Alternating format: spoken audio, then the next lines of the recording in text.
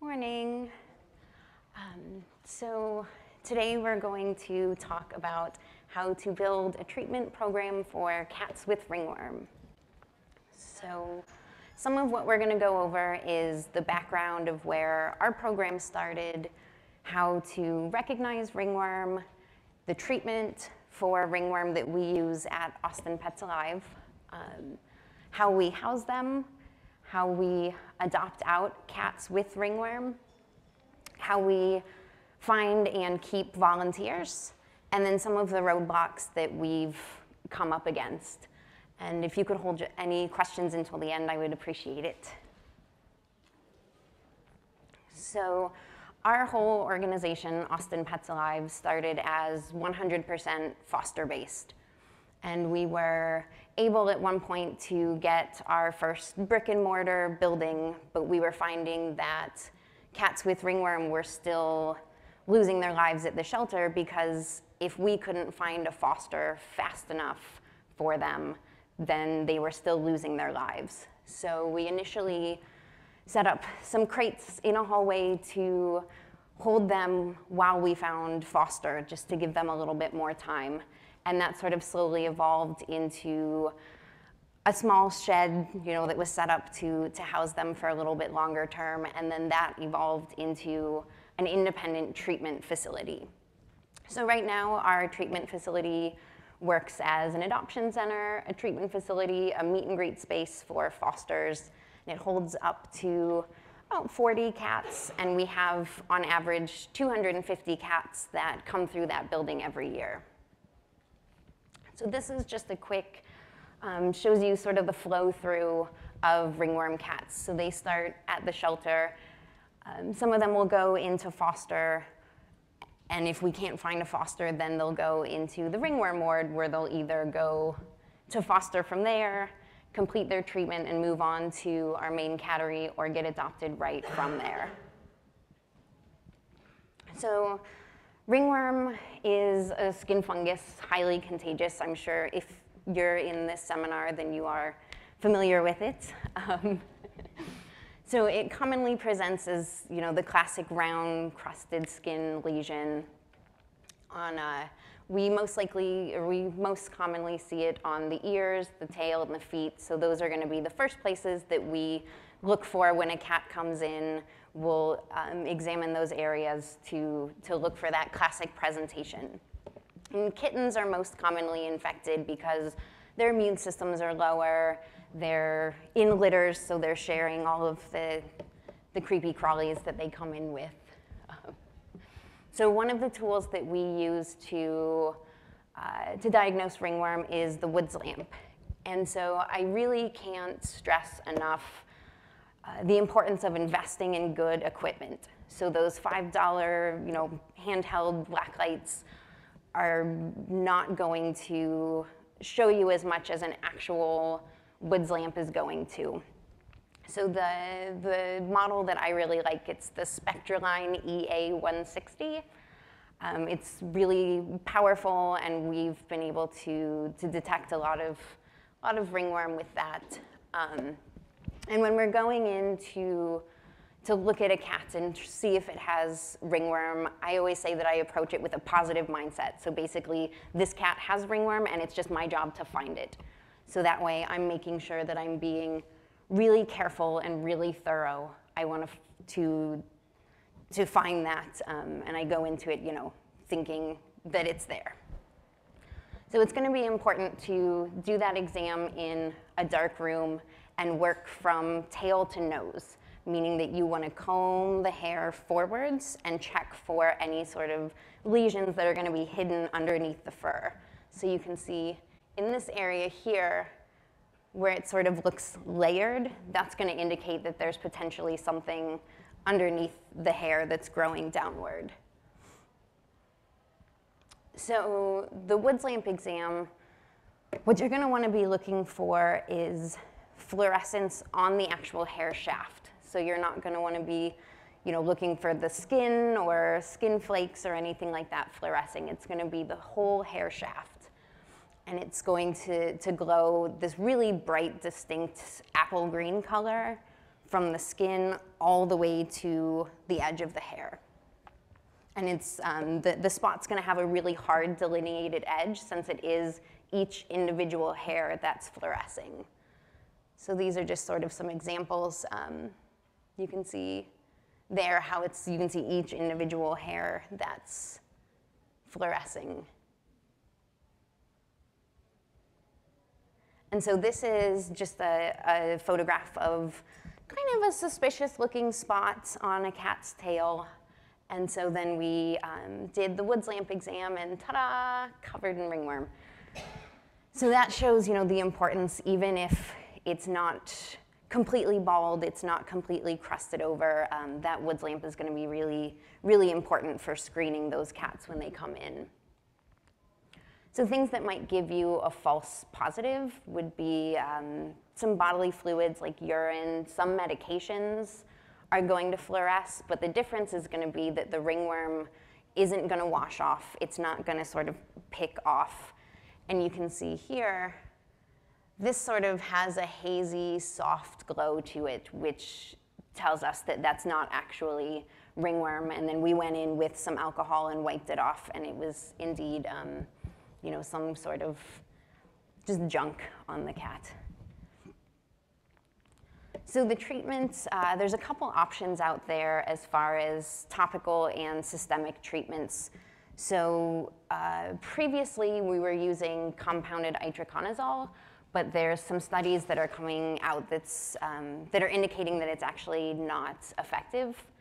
So we priced some different medications and actually found that terbinafine is the most cost-effective, and it's proven to work. So we do oral terbinafine accompanied with lime sulfur dips. We'll do the lime sulfur dip twice a week, and the oral terbinafine we do what's called pulse dosing, where we'll start with 21 days straight of medication. And so it builds up in their body and has a long half-life. So we'll start with the 21 days and then we'll recheck them. And if they're still positive for ringworm, then we take a week off where they're not getting any medication, but it's still, because it has that long half-life, it's still breaking down in their body and still working. So then after that 1 week off, we'll recheck again and then start going week on, week off, alternating in that way. So something that you're going to want to look for with any antifungal medication is inappetence, lethargy, things that might indicate that there's a problem, because those medications can be hard on their livers. So if you start seeing signs like that, you'll want to talk to a veterinarian, and they'll most likely stop that medication. But you'll definitely want to keep a lookout for that. So in the ward, when we do our twice weekly lime sulfur dips, we have the most amazing volunteer that comes in. They call themselves the fungus fighters. So twice a week, they come in and help us do a hard scrub and lime dip all of the cats in the ward. So we pull every cat out of their enclosures, give them the lime dip, and then while they're drying in dog crates, we go in and completely scrub out their enclosure. Cleaning is going to be the most important thing that you can do to run a successful ringworm program. Just cleaning, cleaning, cleaning, cleaning. So we'll pull everything out of their enclosures, wash it down with a detergent first, which is really important. And then we will saturate everything with a 10-to-1 bleach solution. It's really important that you let that sit wet on the surface for at least 10 minutes.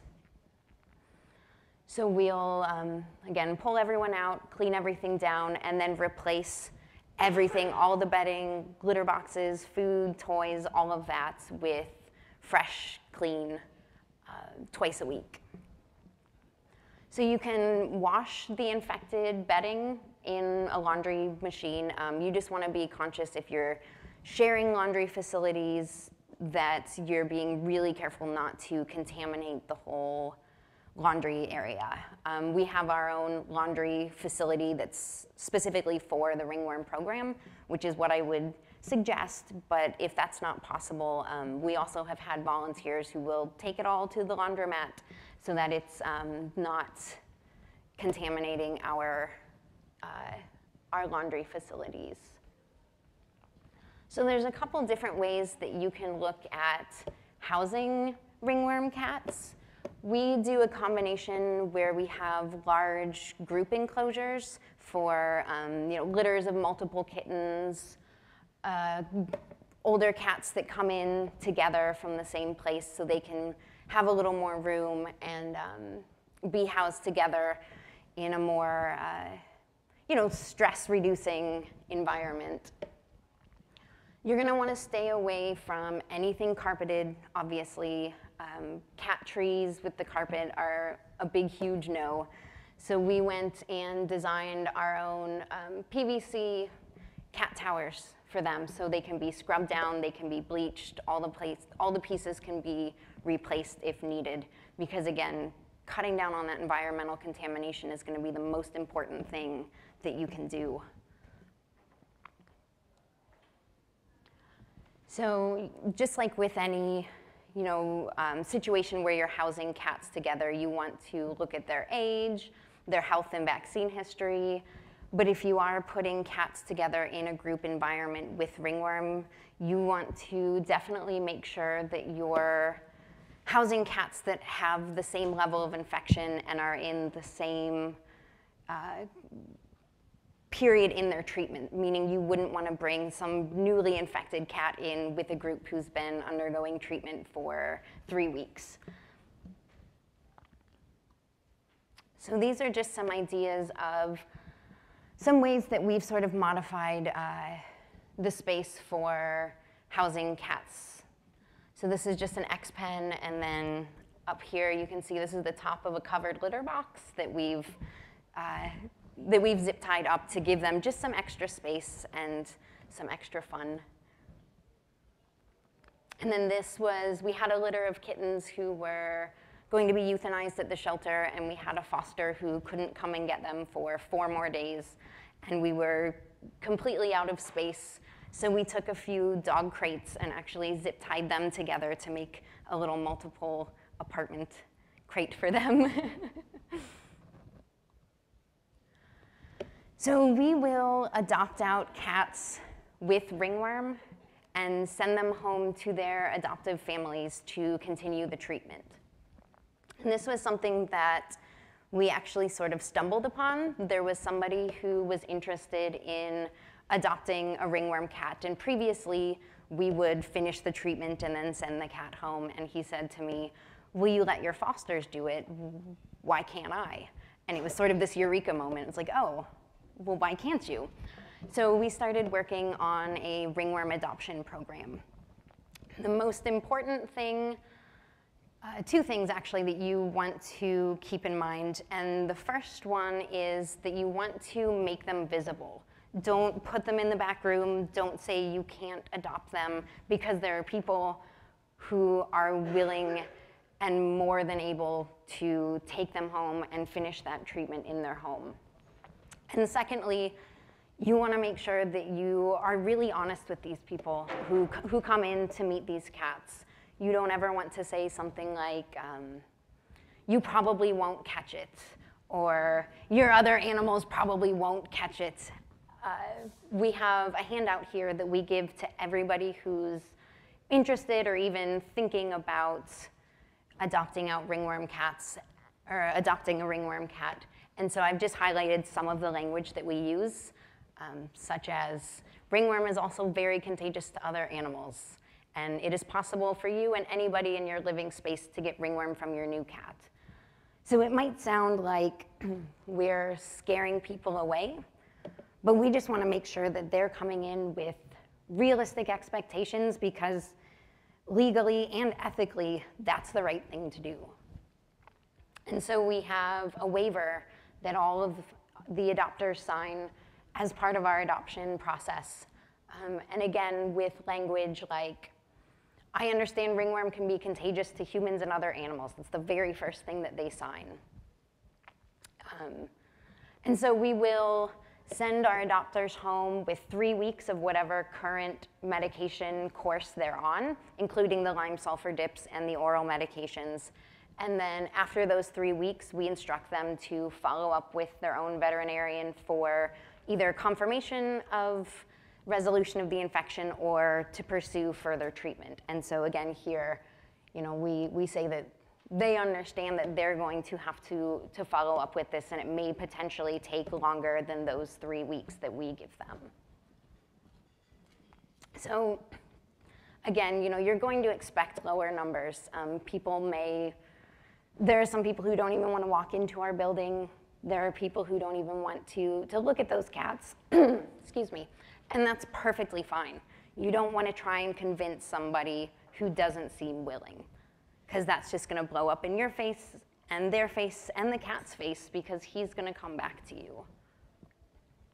So we've done some adoption events, and we had initially done, kind of sweet, fun, like, no, they're just like any other cats sort of themes, and we found that when we went really silly with them, they were a hit.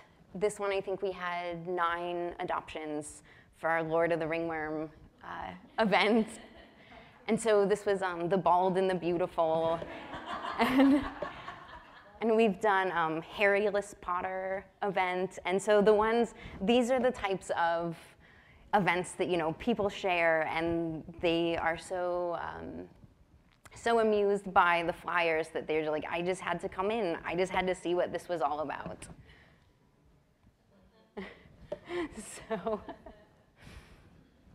So our program is run almost exclusively by volunteers.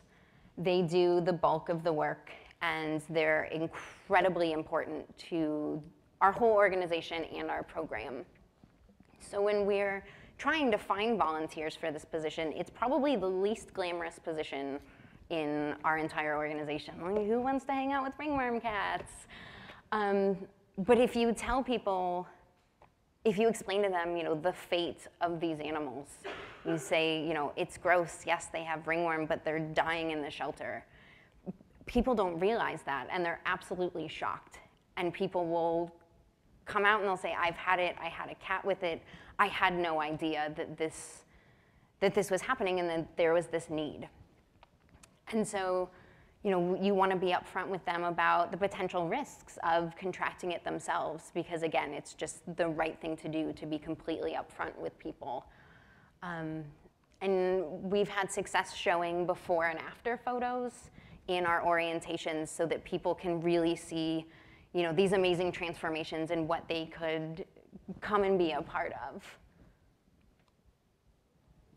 So again, our fungus fighting team comes in and they make it really fun. It's like a party.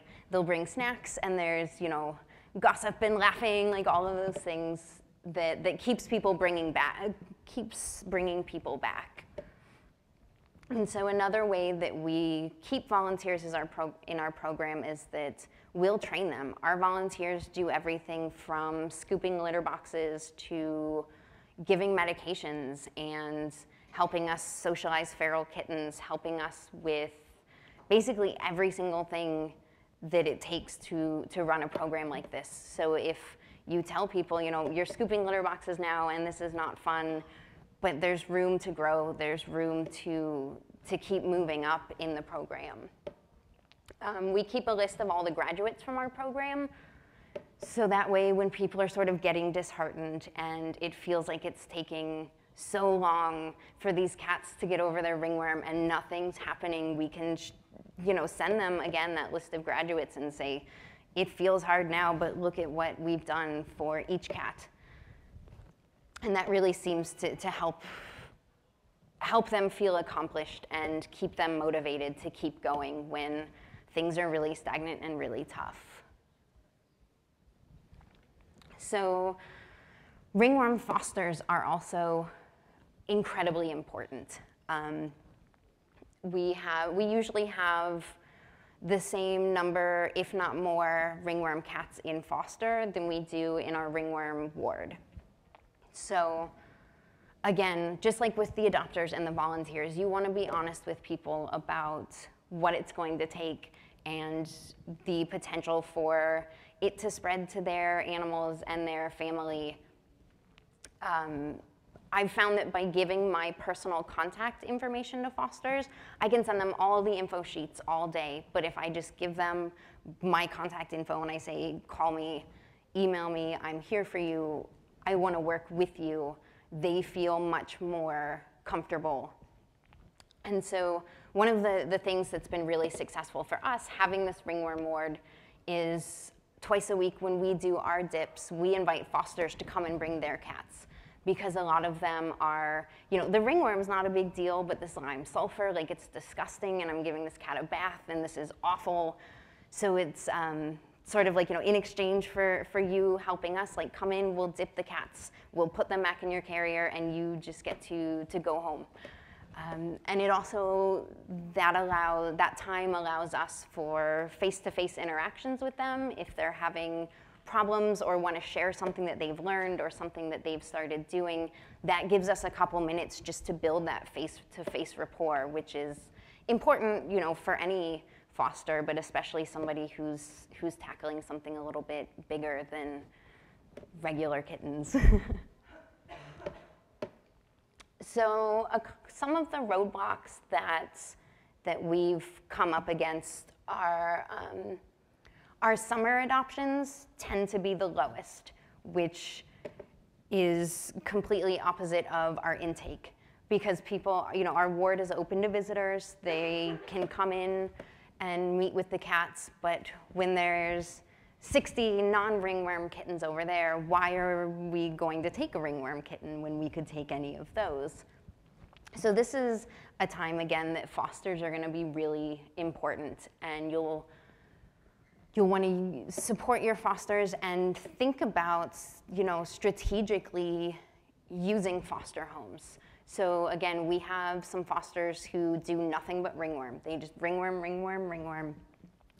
And so when their cats are over it, if there still isn't room in one of our adoption centers, we'll move them to a foster who says, I don't really want to deal with ringworm. We'll let them know that they just got over it and that, they'll still want to isolate and monitor and things like that. But people who are not as excited about taking ringworm cats will move the cats who are over ringworm to them so that the ringworm foster is now open and can take in more cats.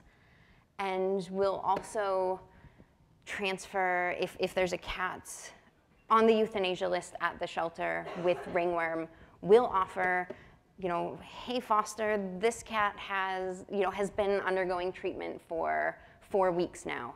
It's been in the ward, it's otherwise healthy. Will you take this one so that we can take this one? So we're sort of trying to make things a little bit easier and more appealing to the foster.